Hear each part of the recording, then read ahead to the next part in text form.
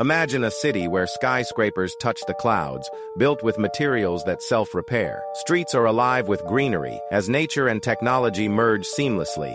Picture solar panels on every rooftop, generating energy for the entire community. Autonomous vehicles glide silently, reducing traffic and pollution. What if parks floated above the ground, providing spaces for relaxation amid the bustling urban life? AI predicts that these parks will be equipped with sensors to monitor air quality, ensuring a healthier environment.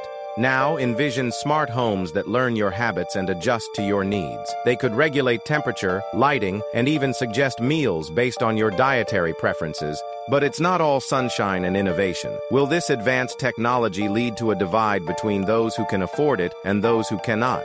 As AI shapes our future, the question remains, will our cities be utopias or dystopias? The possibilities are endless, and the future is closer than we think. What will your city look like in 100 years? The answer lies in the hands of technology and our choices today.